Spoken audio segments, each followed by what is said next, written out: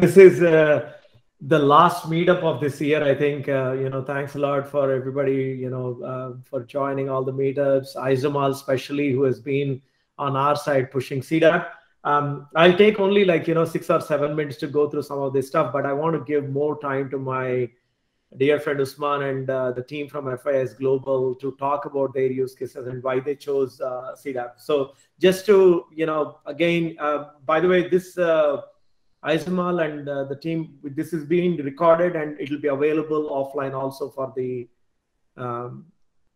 folks who haven't, who cannot make it, right? So let me just share my slides quickly and jump through it. I don't want to take too much time because I want to give more time to Usman and team. So when we started this journey, I think, I just wanted to do a refresher, right? Basically, our vision had stayed very intact. What we wanted to do from a Google standpoint was CDAP was formed with certain founding principles that they wanted to provide a data analytics platform, an open source platform. So what we have done at Google is we are still completely backing this community, this open source project. We want to provide a secure, reliable, best-in-class enterprise data integration platform for all ETL, data preparation, data movement, and data ingestion capabilities to help customers unlock and realize the value of the data and democratize the data. So and I think one of the key things that we have done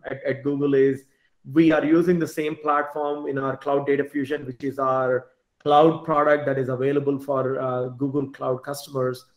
But the key principle for us is we actually, whatever investments we are making in CDAP, and we are taking part of those features and functionalities, making them available in Google Cloud Data Fusion.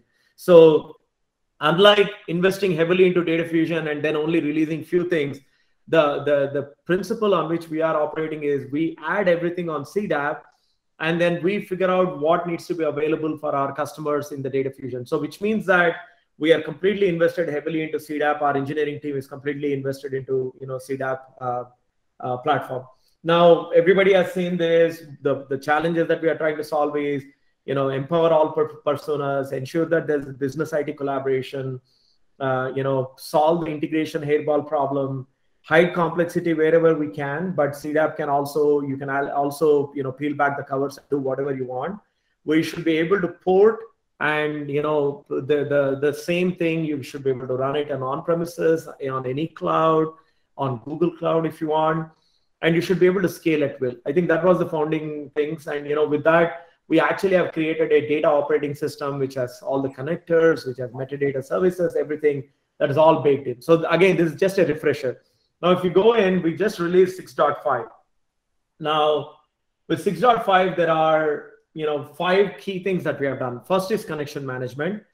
And what we have done with connection management is that when you actually use pipelines within CDAP today, you have to create connections for every single pipeline, and you cannot reuse. You can parameterize them, but you cannot reuse connections. So we have now a central repository. Our engineering has worked on this feature where we have a central repository where you can create connections, store connections, and you can use it in Wrangler, use them in pipelines. I think that's something that we have done.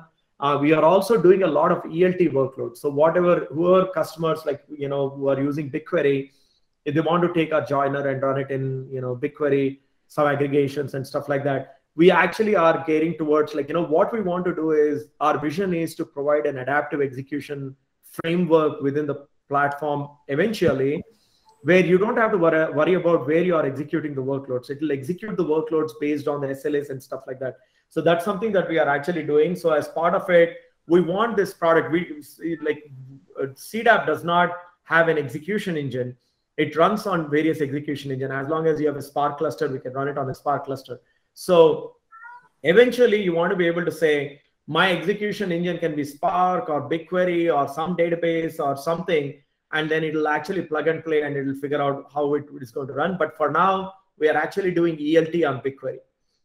We also have some doc AI ingestion that we have done. I don't think this is relevant for the broader team over here, but I think what I wanted to showcase over here is, if you look at Data Fusion, there are a few things that we are doing with AI ML, and we can do voice to text translation using AI/ML packages. We can actually do image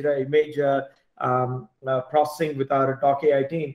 So we are actually doing invoices. We are doing all that stuff that is available on Data Fusion. This feature is not available on CDAP, but there is a lot of Doc AI capabilities and AI/ML capabilities that are getting embedded in CDAP itself. We have said Spark 3 by default. Cluster reuse is something that is very important, because today what happens is when you run these workloads on dataproc, let's say you're using CDAP and you're running it on Google Cloud on dataproc, there is some time that is spent on bringing up the cluster and stuff like that.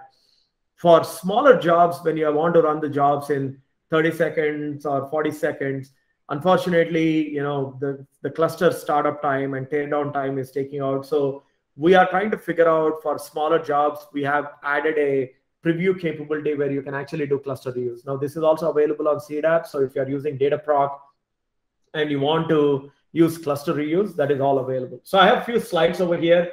I'm not going to go through the slides. We'll share through the slides. I want to make sure that I'm cognizant of the time. I want to give you an insight into what's coming, right?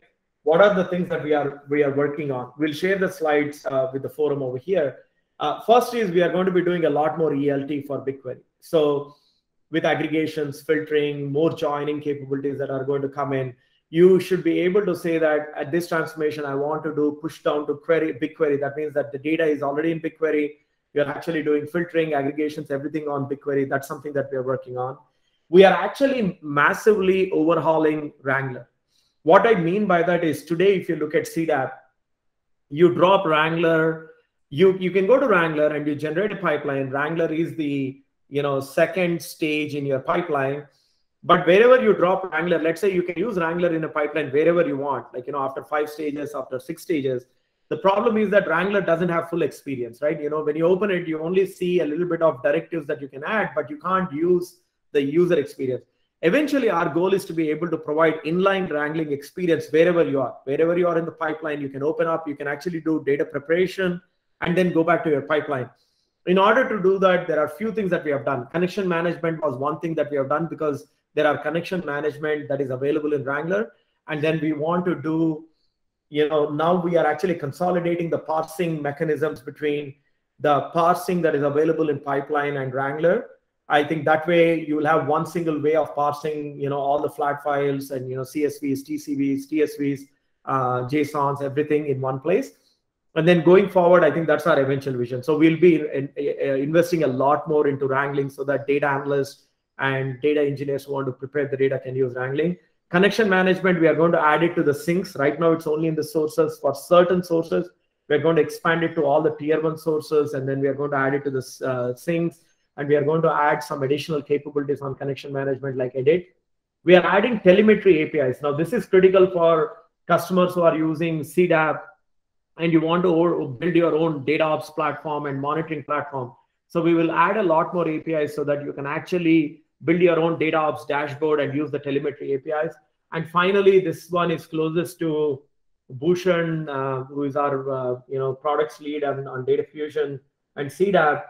What we are trying to do is we are adding replication transformation framework. So today we can do replication using change data capture that we already package.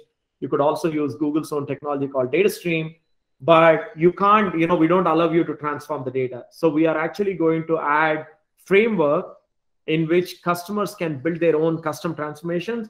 We'll also add few minor transformations that we want to enhance the transformation capability between replication when you are moving data in real time. So at least these are the big investments that we are actually making for first half of next year. So when we meet in Q1 of another meetup, then we'll share some other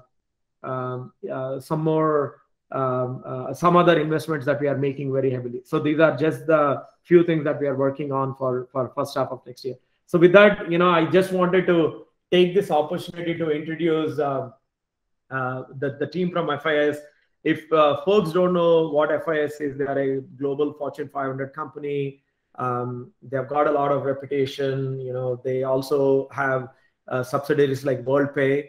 And I think Usman and I crossed our paths when we were when Usman was actually with his previous employer, and he's been a big fan of CDAP and big proponent of Data Fusion and CDAP. So he has graciously agreed, and his team has agreed to actually present here. So with that, over to you, Usman. you.